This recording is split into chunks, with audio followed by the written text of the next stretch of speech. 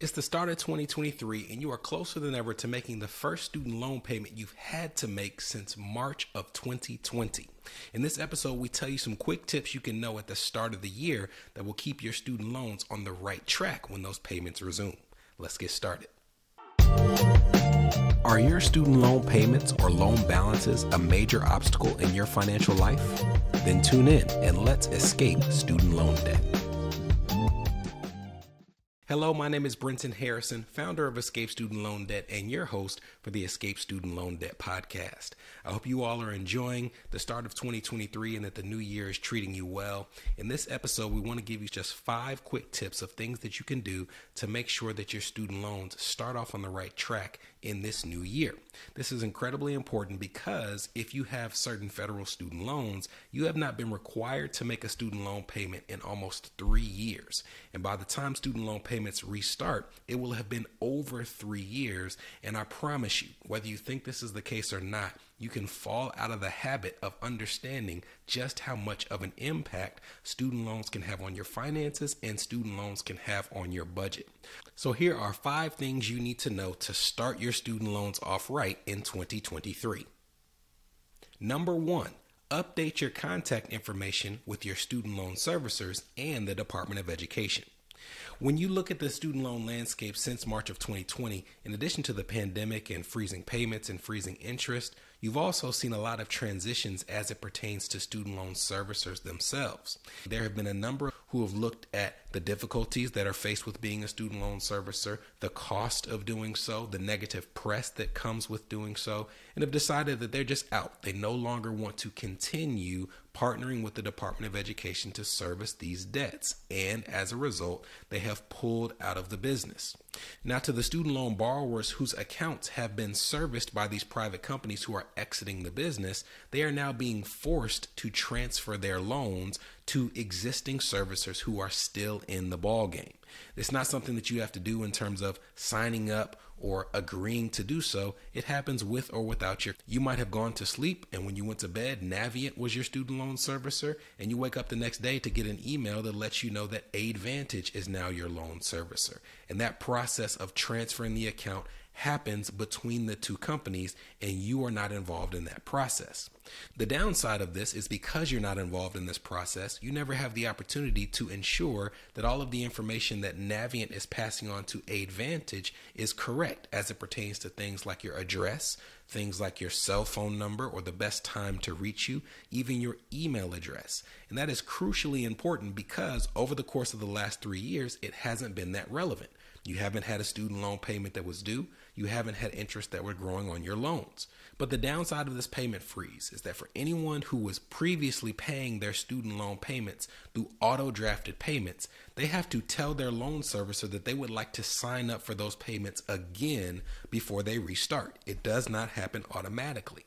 Now, if you have a new loan servicer who doesn't know whether your information is accurate or not, and they're trying to let you know that it's time to sign up, they're trying to let you know what your payment will be when you sign up, or they're just trying to contact you for questions you might have about your account, and it's going to a wrong email, a wrong address, or they're leaving calls at the incorrect number, then you're not going to get that crucial information. And at worst, you would risk missing a payment by not understanding that you do have to sign back up to have them pulled from your account.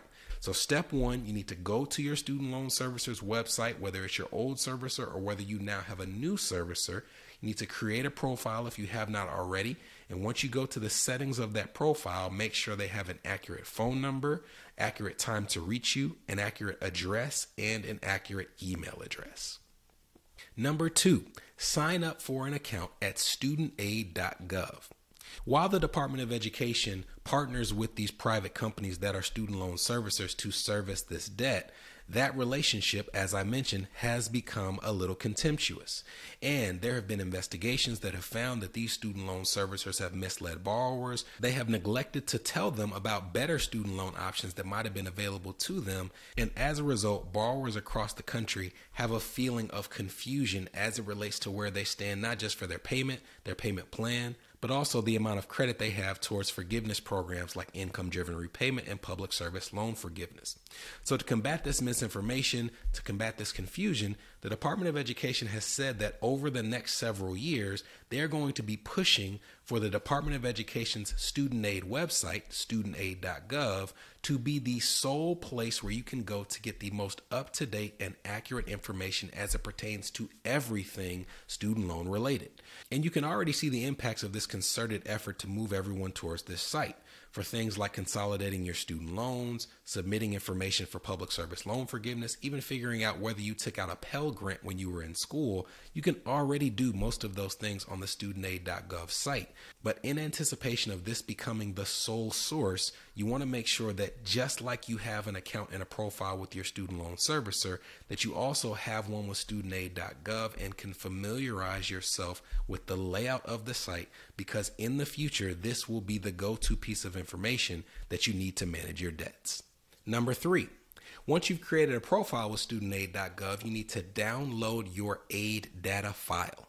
When you log on to your profile at studentaid.gov, it brings you to a dashboard. And on that dashboard, you can see the overarching details of your student loan balances. And on that dashboard, you can click on My Aid and view details. Once you click on view details, it takes you to a screen that breaks down those loans in more detail in terms of the type of loan that it is, the balance on each of those particular loans, when you took it out, and the like.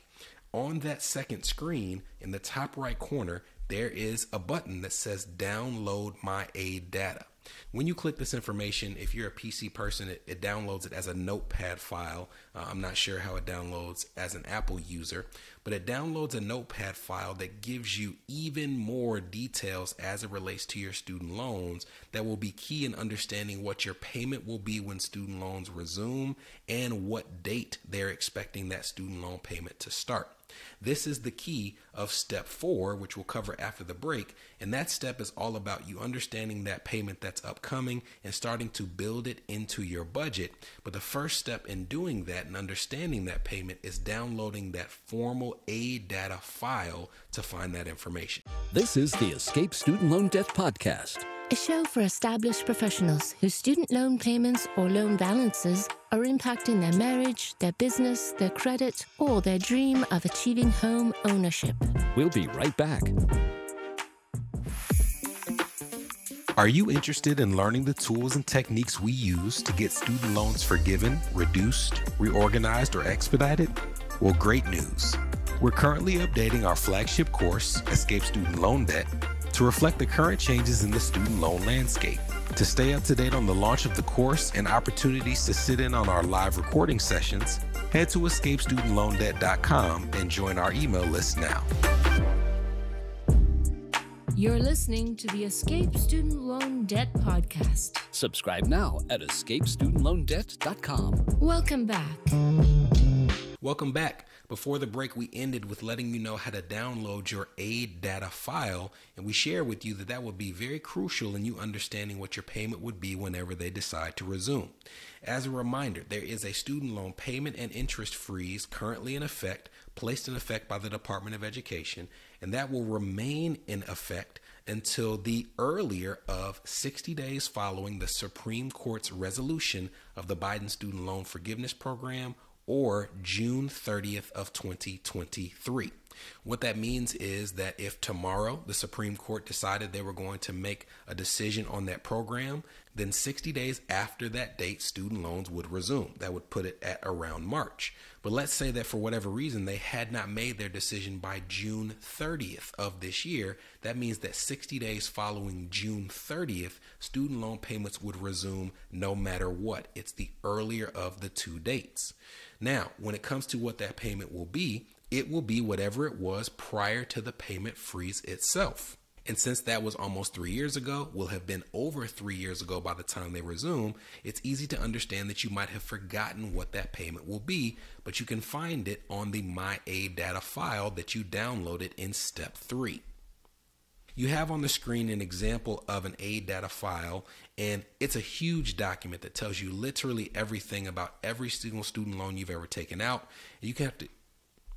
And you have to scroll a ways down this document to find the current student loan that you have, especially if you've consolidated your loans in the past. But once you get to the bit of information on the document that shares details of your current debts, you'll see a lot of information, such as the payment plan that you were on prior to the pandemic. When you first took out that student loan, you'll see the amount of that loan that is principal versus the amount that's interest. But you'll also see a bit of information that tells you exactly what your next student loan payment will be. So you will see information that might say next student loan payment is planned to be $100. And you have to keep in mind that you might have multiple student loans. So there are people out there who took out loans in every single semester they were in school. So they might have 8 different loans. You might have a certain amount of your total loan payment going towards each of those 8 different debts. So you would need to total them up to determine the final payment. You also have people who have consolidated their loans, and they might have consolidated some loans that were subsidized loans and some loans that were unsubsidized loans. Well, those loans cannot be put together. So it doesn't matter if you had 50 different subsidized loans and 50 unsubsidized loans. When you consolidate them, you'll now have 2 loans. You'll have a direct consolidated subsidized loan and a direct consolidated unsubsidized loan. If that is the case for you, you can't stop at looking at the one payment. You have to see what both of them will be, and combined, that is what your new payment will be when student loans resume. We'll get into the details in a later episode about how to know when your payment will change, because if you're on an income-driven repayment plan, you know that those payments recalculate every single year. But you should have the comfort of knowing that if you're on these plans that are based on your income, and you're like most people and your income before the pandemic is lower than it was after the pandemic, you will probably get at least a few months when payments resume where you'll be paying based off of the amount of income you were earning in either 2019 or in some cases even 2018 or 2017's earnings. And then lastly, check whether or not your loans need to be consolidated. We have talked about this ad nauseum for almost every single program that we've talked about to this point. Public service loan forgiveness, income-driven repayment plans, adjusting all these credits, anything that you can think of, they only apply to direct loans. They don't apply to Perkins loans. They don't apply to Stafford loans. You have to have the word direct somewhere in your student loan title to know that it will count and you will receive credit for everything for which you might be eligible. You can find this information on the site or in the aid data file. If you go to studentaid.gov, when you click on that view details button that I told you about, it will show you every single student loan that you have. If even one of them says Stafford or Perkins and doesn't have direct in the title, it's highly likely that you need to consolidate, and you can do so directly on the student aid website as well. That process needs to be completed before May of this year, because for all of these programs with the special adjustments and the one-time allowances that we've discussed, the crucial deadline is May of 2023 to ensure that everything is in place to receive that credit when it's applied after July of 2023. So a quick search of viewing your loan details will let you know whether you need to consolidate. If you already have direct loans, except for some special circumstances, you're likely fine as is. You just need to make sure that you wait and keep your eye on your loan balances and your forgiveness credits as we get past that July deadline.